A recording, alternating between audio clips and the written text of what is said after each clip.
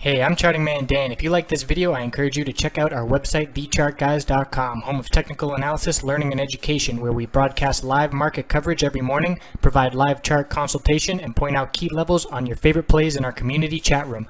Why not check out our free trial and join the best technical analysis community online? Looking at Apple on the daily and weekly, a lot of back and forth with this 200-day. We gained it as support, lost it, regained it, and now it's back to resistance. But on top of that, we lost the 10-day moving average support.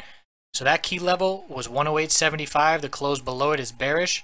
Not a ton of volume. Would expect more volume with how bearish the market was today. But we need to keep an eye on this bearish MACD cross.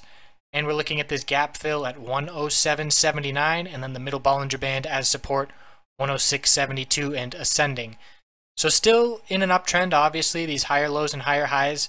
If we were to come back, lose this middle Bollinger Band, that's another red flag for the bulls. And then if we lose this 100-day, that is the red flag for the bulls in my opinion, because then we will break below the previous low consolidation. So keep an eye on this MACD. Bulls need to regain that 10-day moving average support. The sooner the better, and ideally get back above this 200-day. But if the markets continue where I think they are headed, we could see some downside in Apple over the next coming weeks.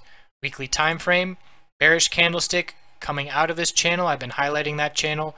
And if we close below 109.07 tomorrow, we will lose this 100-week moving average support.